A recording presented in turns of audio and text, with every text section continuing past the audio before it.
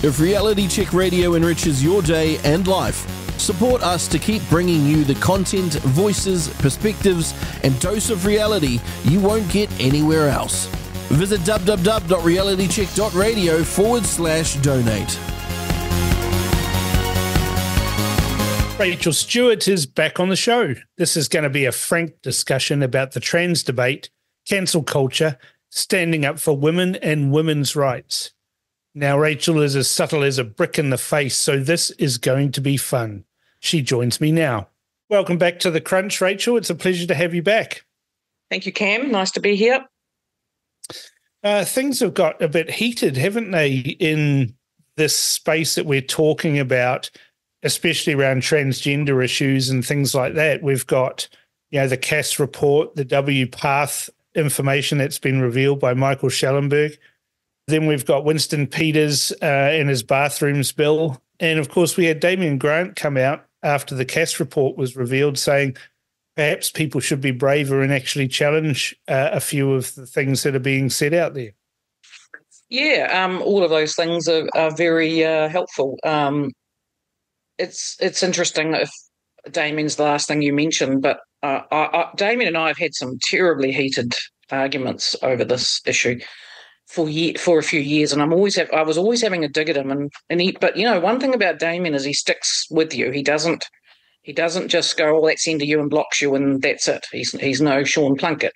So he stuck with it, and then one day he got it, and I said to him, "Finally, where have you been?" And I was pretty mean, but it was just like so many people, particularly men, stand off to the side thinking it's not affecting them, and of course in many ways it does not, but in many ways it does. And finally, I think when he realised what was happening to children, which we've been banging on about for years, us TERFs, he finally got it, and I was very impressed that he did, and I'm pleased he did. But the other thing that sort of disappoints me slightly is that, and it doesn't matter because we're going to get there, and men are going to be the key to this, and I've always thought they probably would be.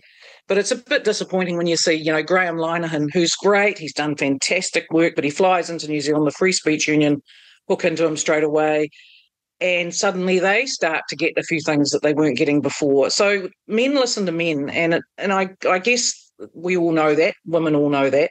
They don't listen to us as much. But this is the thing that baffles me as a bloke, is how on earth are we tolerating men telling women where they can go, what they can use, what what they're going to be part of, all of that sort of thing? Because that's basically what it is. The trans agenda is a men's agenda to take over women's spaces, whether they're virtual or in reality. And I see it as a proper bloke to say no. We've had a women's liberation movement for decades that has been successful, has been brilliant, and now it's being taken away because some weak men want to be women. Yeah, and a whole bunch of weak men sit back and say nothing. So, but I think a lot of it is that the feminist movement has got a bad rap in the 2024 and earlier. A lot of people think that the feminist movement was evil and we caused our own demise. And you could get into a huge discussion about that. And I think there are some aspects of that that are possibly true. You could argue that about the pill. There's many things you could argue about. But in the end, I think feminism's been very successful, but a lot of men have a very bristly reaction to that. Their hackles go up, and every time that women were, they thought, I think, and Damien's admitted, that a lot of men just thought we were overcooking this, and that it was not a big deal really, and we were just being shrill, hysterical women. I don't really tend to the hysterical, and I've stuck with that, but I know right from wrong, and I could see where it was going. And so it's really good to finally get Damien on board and a few others, and it will change the dynamics along with this inflection point that we've got on Saturday. What astonishes me is not the trans folk that are trying to be women. I mean, that's bad enough. But it's the trans allies that are women that enable this. and excuse it, especially in regards to sport, with men competing in women's sport and taking gold medals that they don't deserve. Yeah, well, I think that's where we get back to the feminism. Feminism was a good thing up until maybe the 90s, and that's what I should have said. And then it got very skewy and went awry and became all about women could act like men and they can have one-night stands and we can just do anything. And, you know, I mean, when I was the first woman train driver, there were these bumper stickers saying women can do anything on cars, right? Yeah. In the 80s. And I remember just thinking, I remember those. They're just bloody ridiculous. I remember just thinking, that's ridiculous. Well, that goes without saying, I thought. But what I think's happened since then is that we've got a generation of women now mainly in their 40s, early 40s, mid-40s, and late 30s who believe that mantra, who think women can do anything, which means that we're probably physically actually as strong as they are. Some women actually think that. And this is now feminism now has become absolutely bastardized. So what I'm saying, I guess, is that they just believe that trans women can take estrogen and somehow lower their testosterone levels and compete against women fairly. I mean, you'd have to be nuts to think that. Well, that's it. You do have to be nuts. I mean, I look at Riley Gaines and I think, wow, that's one strong woman. The cost to her has been enormous, but the cost to you and you know, Annie O'Brien and other people in New Zealand that have stood up against this nonsense has been enormous.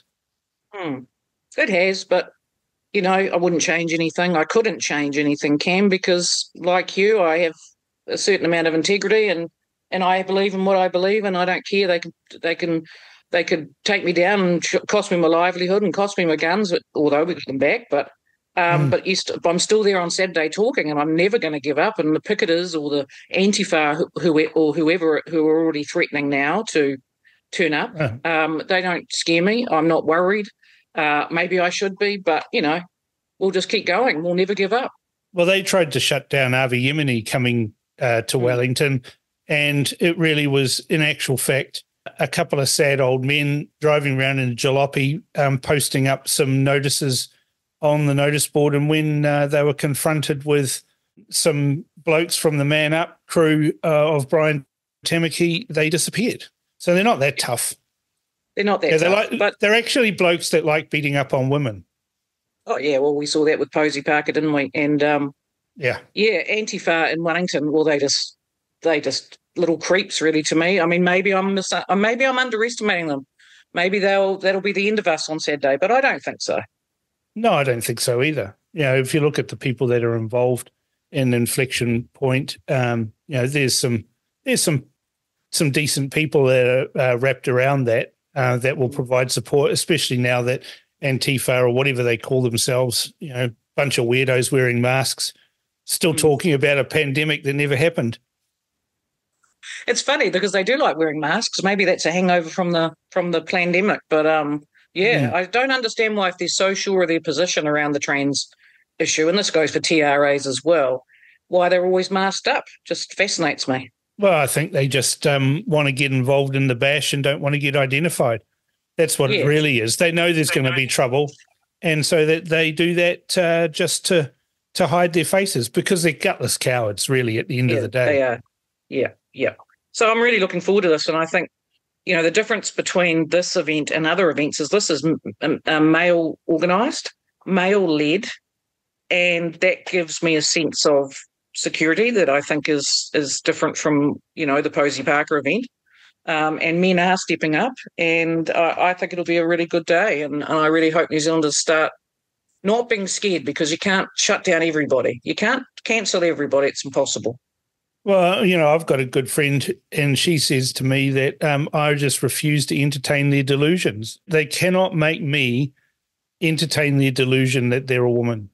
Yeah, no, it's not possible. And I don't know how anyone can. You know, I was watching Brett Weinstein and Heather Haying, his wife, on the Dad podcast. I can't think of the guy's name, and it was on YouTube, and it was about the gender wars.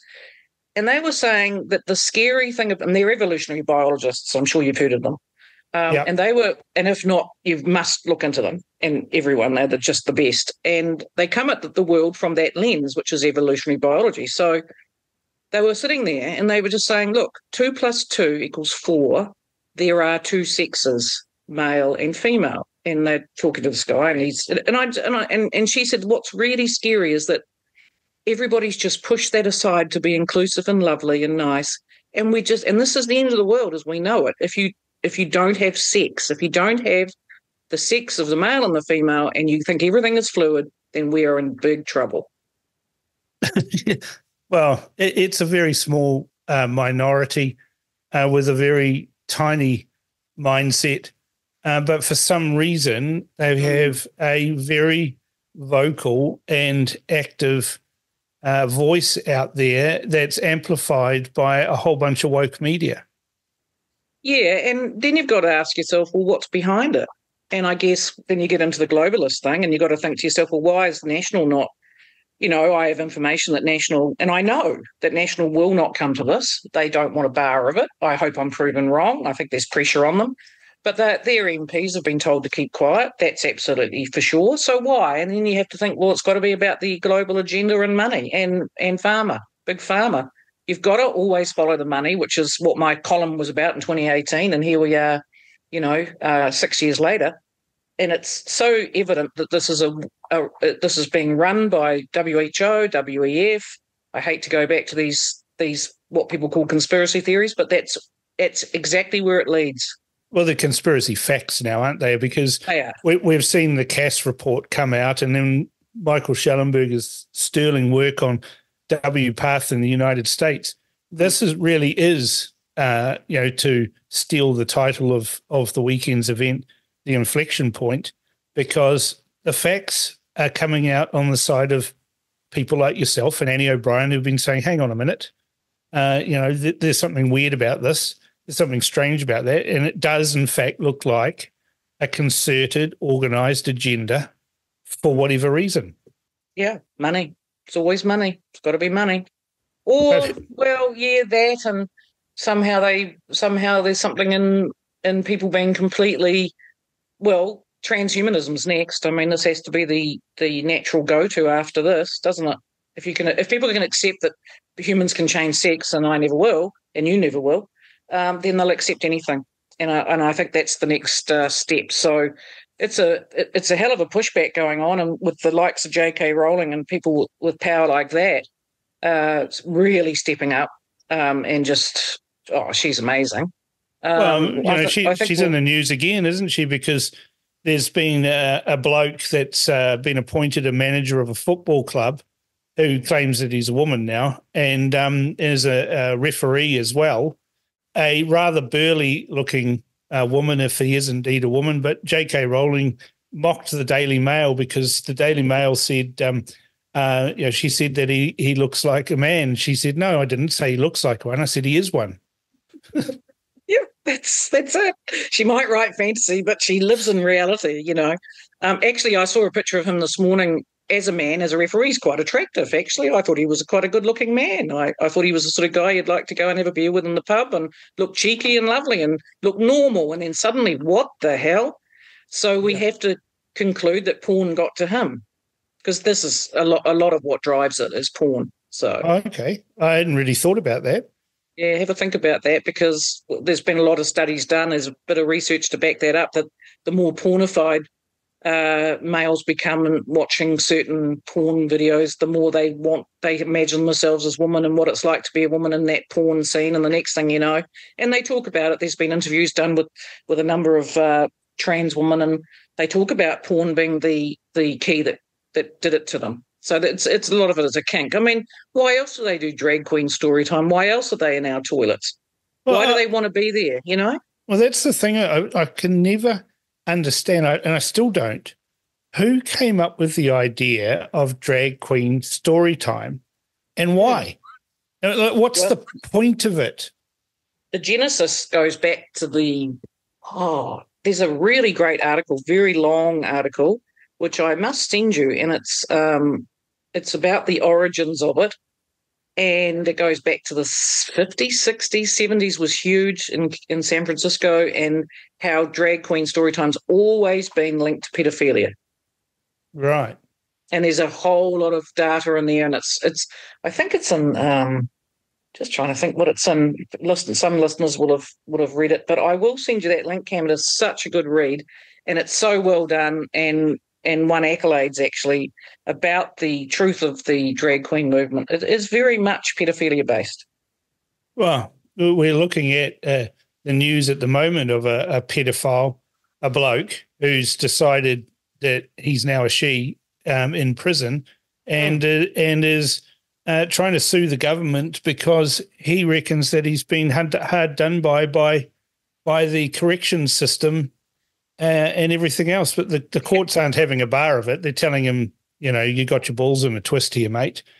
But it's just a delusion, and this guy's just playing along with it, and the media play along with it too. And the Herald just keeps calling him a she, even though he talks extensively about his sex crimes against, and they call him a she. What sort of, it's like rapists. They go to court in New Zealand, and the judge calls them she, and they've raped some woman. Imagine the victim standing there listening to this judge say, "You must show respect," and call him she after she's been raped by him. I mean, I find that absolutely appalling. Right. And I really thought by now, and I'm getting pretty annoyed with National. I'm getting very anti-Cam, that they have this opportunity to, you've been ahead of this one, but they have had this opportunity to step up here, and they are not doing it. In fact, they're actively ignoring this and hoping it'll go away. Christopher Luxon, if you're listening, I'm sure you're not, but if you were to, we're never going away, mate. Oh, they listen to me. Trust me, they listen. Okay. They read and they listen, but I'm actually happy though.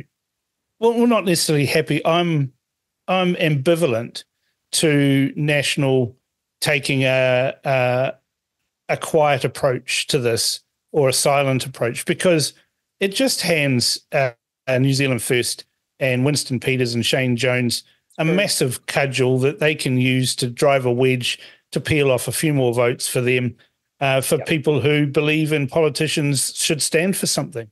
And, that's the thing. Christopher Luxon actually doesn't stand for anything. He's wetter than an otter's pocket. And you only have to look at the polls to see that National isn't going up. They aren't going down either, but they're stagnating.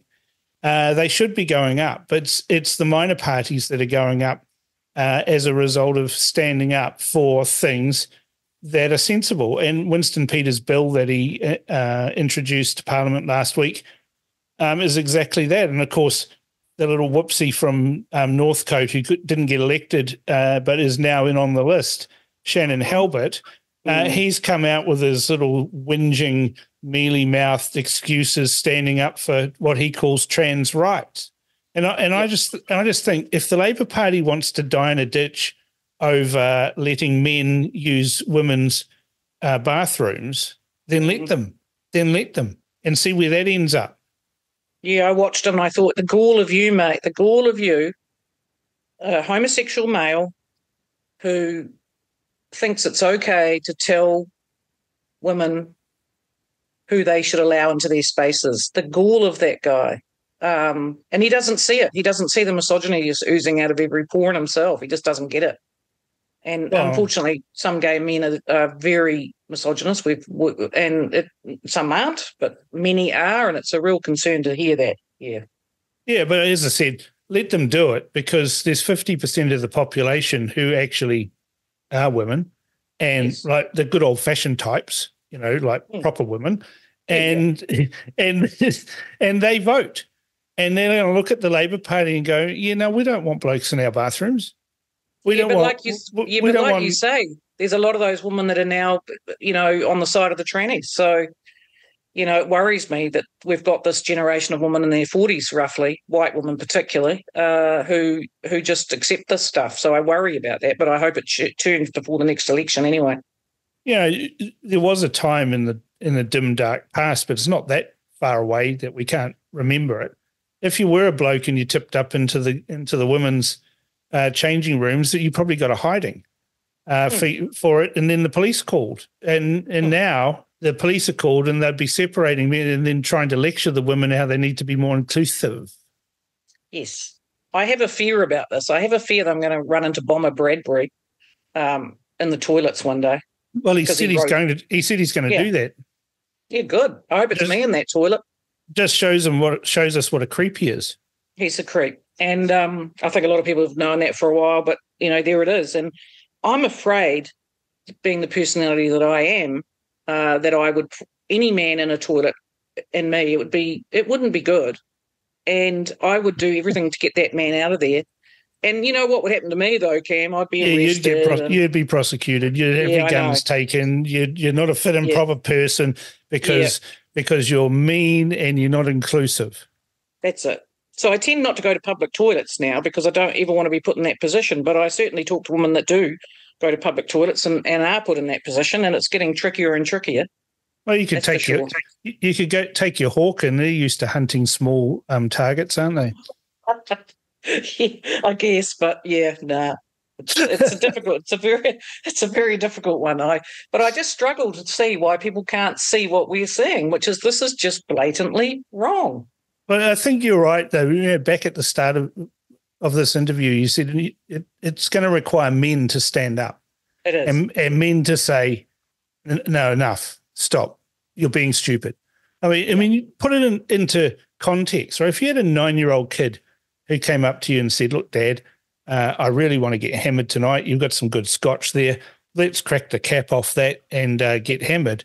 You'd give them a clip round the ear and send them to their room, wouldn't you? Well, you'd like to think so. Yeah. If your 9-year-old came up to you and said, "Look, Dad, it's time I lost my virginity. Can you take me to a whorehouse?" You'd give them a clip and send them to their room. But you get a 9-year-old says, "Oh, Dad, I want to be a girl." And they go, "Oh, okay, darling. Well, here, take these drugs." See how nuts it is?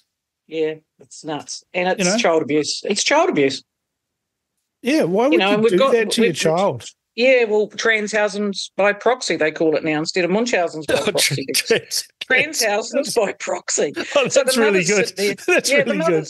Yeah, the mothers sit there and they, in the interviews, and they go, "Oh, I've always known my boy is a girl," and yes, and and then they get all the bloody attention, and it just makes you want to vomit. It really does, and I think it's a real thing, and I think mothers are really basking in that. And I don't have any sympathy for any woman who comes out and says, "My child's trans," and writes big stories about it in Stuff or wherever. It just makes me want to throw up.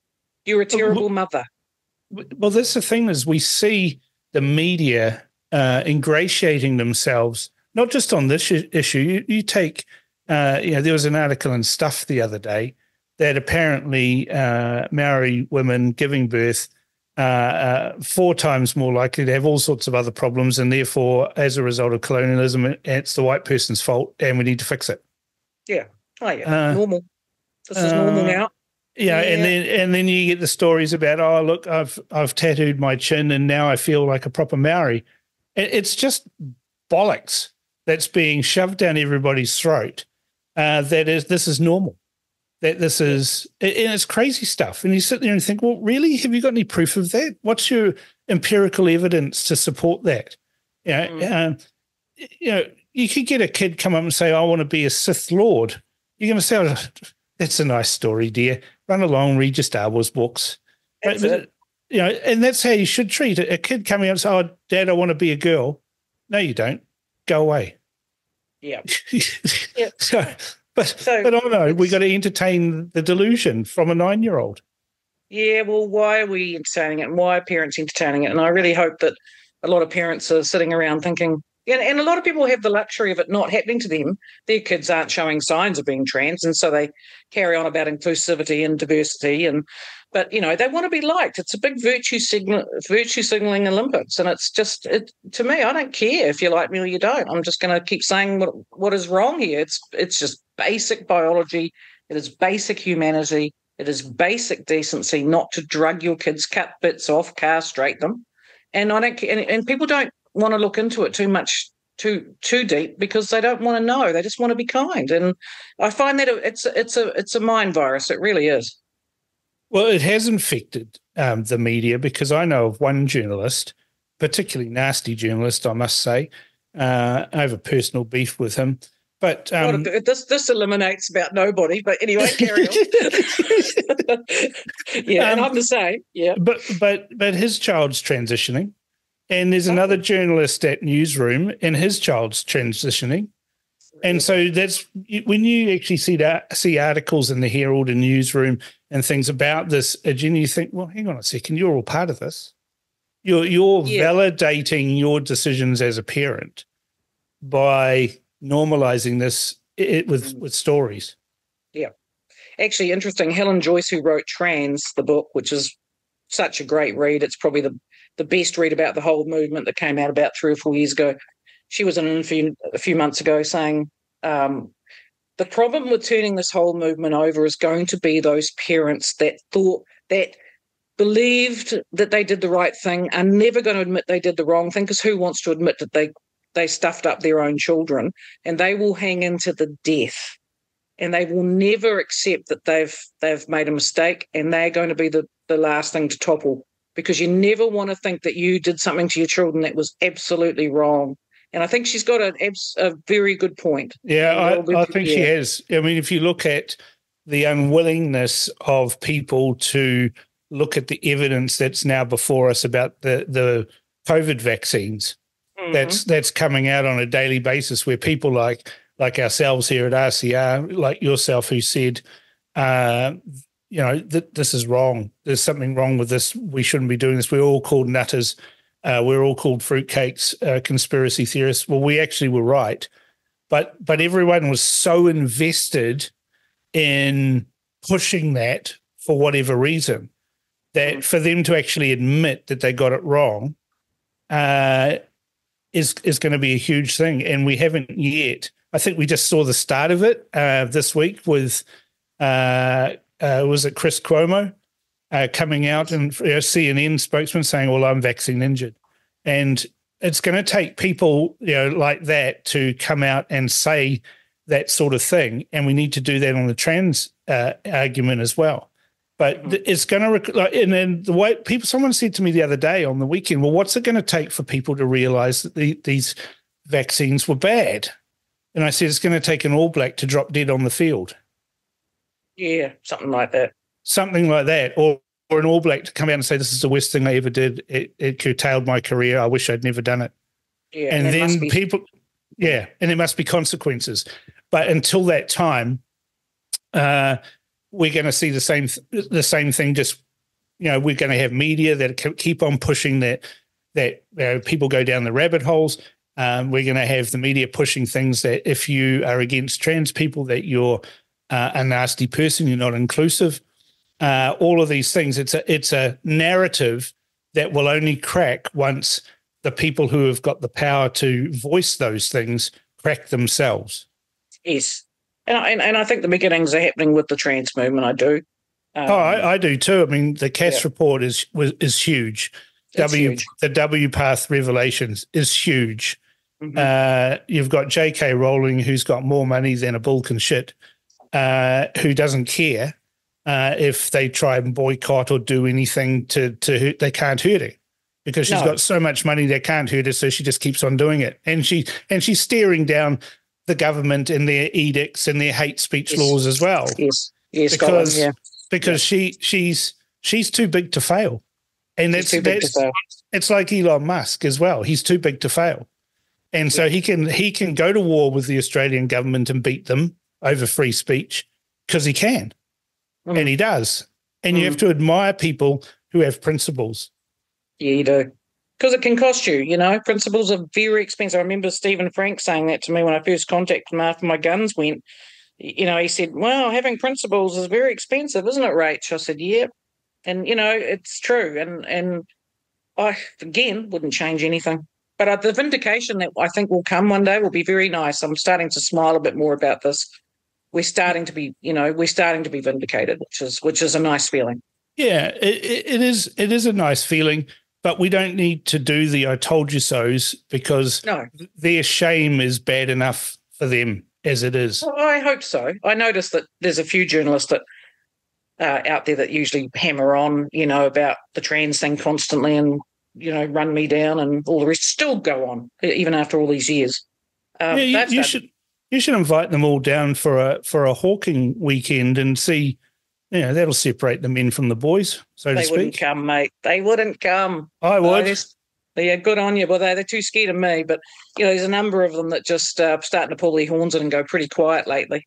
Because I think the Cash report, if you read it from top to toe, which is what Damien did, and I've done bits of it, but not all of it because, it's the same old stuff, which we kind of knew, but it's a very interesting report. Once you read that thing from top to toe, you cannot. What they do is they just don't read it. They just turn their cheeks and look the other way. Again, there's some similarities between the vaccine issue.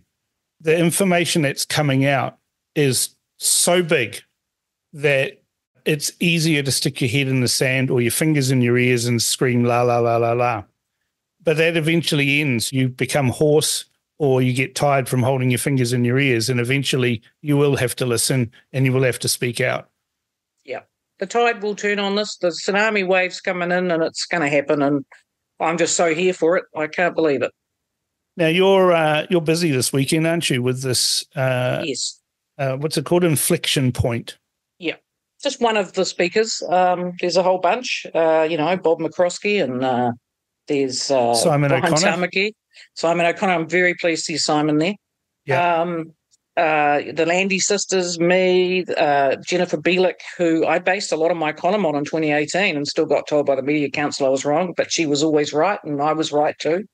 In terms of the puberty blockers and those things. Then there's a detransition of flying in from Australia. Can't think of her name. Mia Jeffries, maybe. It's her name. She's been through the absolute mill. So she's going to be interviewed by Annie O'Brien, which is great. So we'll all be there. I've missed people out, I'm sorry, but we'll all be there. And I'm really pleased to be there with the Christians. The gays and the Christians unite. Yeah. Exactly. So whereabouts is this inflection point? Takina Centre in Cable Street in Wellington, Takina Conference Centre, I think. $20 a ticket. They're going pretty fast now. There's 600 seats, so let's see if we can fill them up. There may be a live stream, which you may pay something for. The tickets are only $20, but the live stream may be, I don't know, less than that. I just say to everybody who can't come, and a lot of people aren't based in Wellington and want to hear what we've got to say.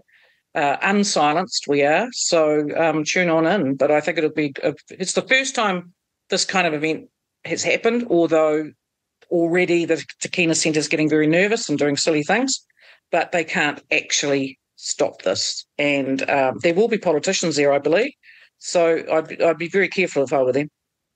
Well, there's going to be a few rowdies, the Poniki anti-fascists who seem rather fascist to me. They always seem to wear black and like waving red flags around. Yeah. Yes.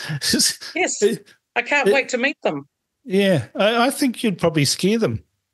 I don't know, but I won't be I won't be trying to bait them, but I certainly can't wait to see them in the flesh because, yeah, I just can't believe these people exist, really, these little wowzers. But they're out there. They're out there, all right. All they do is exist to silence other people because they don't want the truth coming out. Yeah, and this no debate business, no debate. Well, guess what? We're bloody having one, guys. Yeah, we're having one whether you like it or not. That's right. Yeah. I noticed they call it a hateful event. Yes, I saw that. Mm. It's all hateful. We're all so hateful. Yeah. I mean, there's so much of this movement is incredibly linguistic in that they turn words against you, the woke movement, I should say, but the trans movement too. They use your words, they twist them and use the very thing that they use against the people that are trying to do some good in the world. I consider the hateful people to be the ones outside chanting and carrying on and trying to stop us from speaking. That to me is hateful. Well, and the Wellington City Council is complicit in this, and I'm pretty sure that they're going to be up to something too. They better be bloody careful what they do because it's like the people pushing for hate speech legislation, particularly Muslims, right? They hate the Western ideals. Mm. They hate liberalism. They hate your religion. They hate Jews. They hate Christians. They hate homosexuals. They especially hate Israel and anything to do with it. Hate homosexuals. So that their entire ideology is filled with hate. Yes. And yet they lobby for hate speech laws because people are saying mean but true things about Islam and Muslims. It's incredible. Yeah. I mean, I've had people say, we need to oppose hate speech legislation. I said, no, we don't. We need to let it happen, and then we can turn it on them. Yeah, you might be, but it doesn't look like it's going to happen here now, which is good. Yeah, which is good. But yeah, they don't even know what they don't know, because boy, changes of government can change things. That's for sure. The torment I got through, and that's really what I'm talking about is on Saturday, is the torment that I went through at the hands of the state. Actually, I want people to know that the state, and in my case, the police, that was pushed through by certain Labor people too, government people. The state can torment you enormously, and we need to know the consequences of that. I know it all too well, Rachel. I know you do. The state is, what I've found is the best defence against the state doing that is to have a louder voice. Yeah. Because if you're quiet, then they win. And if you have a loud voice and you make it painful for them to do what they're doing, then they won't do it. No, you're right. And in my case, it cost money and time and effort, and yours too. But we were vindicated, and it was worth it. And you just have to keep going. You can't sit back and let the state just kick your door in and do what they want to do just because someone told them in government that they wanted to make an example of you. Yeah, I mean, Ronald Reagan, I harp on about this almost every show. Ronald Reagan said the 9 words that people fear the most in the English language are, I'm from the government and I'm here to help you. Yeah, absolutely right. When the police come calling, they're not your friends. No, I've learnt that, and my opinion of the New Zealand police is very different from how it used to be. I'd been struggling for a while with some of the things that were going on, but when they come to my door and did what they did, and then a week later came with a taser and looked like they were going to taser me because someone said that I was about to kill myself, and I asked him, who's that? And he said, we can't reveal our sources.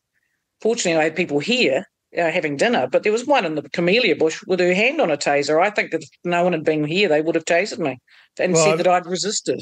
I had exactly the same issue. I had 2 police turn up to my house, and they said, knocked on the door, and they said, we're here to inspect your gun safe. I said, well, you already done that. And he said, no, we need to inspect your gun safe. I said, okay. Have you made an appointment? Well, no. I said, well, you're the police. You should know the law. You haven't made an appointment. Oh, come on, we're here now. I said, I'm busy. Of course, that's changed now, though.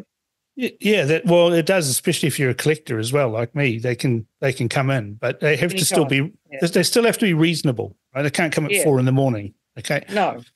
But at that time, I said, I'm busy, and then the cop said to me, well, what are you busy doing? I said, I'm talking to 2 idiots about the law. Now get in your car and go away. Now, most people in my position with a firearms license would comply with the police because they don't want to have their firearms license taken away because the police decided to, get a bit upset with you. But the law's the law, and I insisted they follow the law, and they didn't like it. Yeah. But that set a benchmark. So any interactions I have with the police since then, they already know that that's in there, because before they come to see you, they go and look up everything in there, and they see that, okay, this guy insists on following the law. So my interactions are much more pleasant now.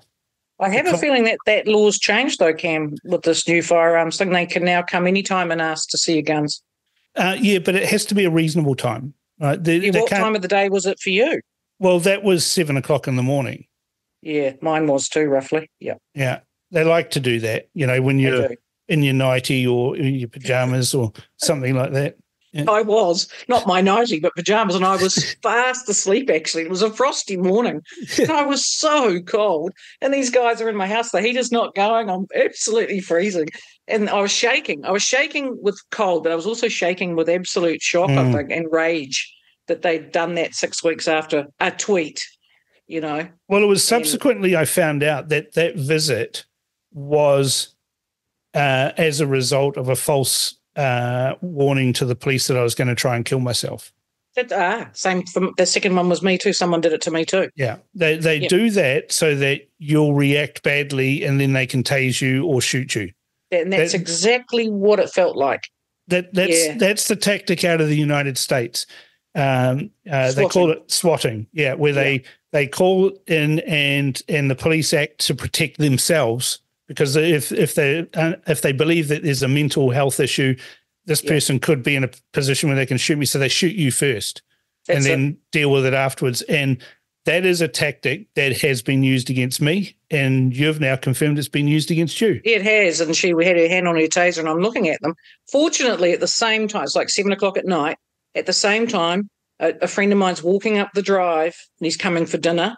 Yeah. And he sees all of this, and he walks up and just stands there and looks at them while they're doing it. And I said, so someone told you I'm self-harming? And they said, yes. Can you tell me who? And he said, we don't reveal our sources. I thought the word source was a very good word. And I said, well, I'm having a self-harming party right now. Come on in, dinner party, come on in. And they said, oh, we got the wrong information. Goodbye. Yeah. But that was, of course, if they can use the mental health card, then you'll never get your guns back. Yeah. Well, they can lock you up. Yeah. So someone for rang several in. days. Yeah. Yeah. I say someone rang in, but considering how many trans police there are now, and we've discovered, who knows? Because I would say that the trans side of it were probably just, no, you can do what you want. Your police are just a big gang, or you can make up a lot of shit, really. There's no way that they can't. They could have shot me, and if no one was here, no one would know what happened. I don't know if you've done it, but I did it, and I do it quite regularly now, is I use the Privacy Act, and I ask for everything that's in my file with the police, including the QID numbers of people who have accessed my file. Okay. And I think you'll find it'll be very astonishing, Rachel. I need to do that. I haven't. Because when I did it a couple of years ago, I found that there were 742 police had accessed my file. Wow. No, that's just busybody nosies. See me in the news. Oh, let's go and look them up on our system. That's what that is. That's incredible. It's just like the nurses accessing who the guy was that had the eels that they had to pull out of his rectum. Remember that? Rectum, it damn near killed him. He was very ill. Well, on that note, Rachel, I better let you go. Okay, well, it's really good to talk to you, and it would be good if you were coming down to Wellington on Saturday, but I guess you're not. No, I've actually got a gun auction to go to. Oh, that's more important. Oh, yes. Right. Yeah, fully automatic weapons, belt-fed weapons. That's the way to go. God, don't get me started. All right, well, nice talking to you. Okay, Rachel, thank you very much. Cool. Wasn't it interesting that Rachel said we're at the point where blokes, proper blokes, not those effeminate whoopsie soy latte drinking types, need to stand up and say something about protecting women and women's spaces from men who would like us to believe their delusions. She's right. We do. Tell me your thoughts on what Rachel Stewart had to say by emailing inbox@realitycheck.radio or text to 2057. Thank you for tuning in to RCR Reality Check Radio. If you like what you're listening to, dislike what you're listening to, either way, we want to hear from you. Get in touch with us now. You can text us with your message to 2057. That's 2057. Or email us at inbox@realitycheck.radio. We would love to hear from you, so connect with us today.